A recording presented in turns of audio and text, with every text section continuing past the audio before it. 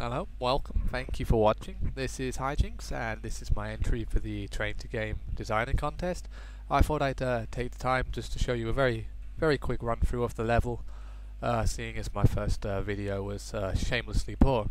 So let's take a quick run through. As you'll see from the previous video in here, it is a supermarket scene, rundown, and with quite a grisly history. I'll show you just the main bits. Don't want to run on too long. This will be the main play area, which is the main part of the store with the aisles. It's divided up into 4 areas. We have here the upstairs, which is the where it used to be the clothing section.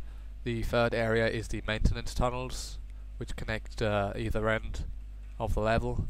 And the 4th area, which is why I wanted to show you this video, because it was not really shown very much in the first video, was the stock room, which, as you can see here, is quite psychedelic. It's I think someone's calling out for help.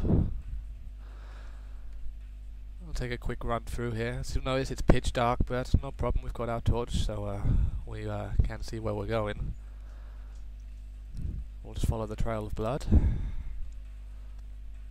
and we'll come to a little centerpiece in the room, which is, well, I haven't really thought of a backstory just yet, but this will supposed to be the slaughter god who caused the havoc in this particular map, and it's his shrine at the moment. So we'll approach, and as you'll see, he's still with us, so he's dared us to approach him, and we'll see what's happened when we do.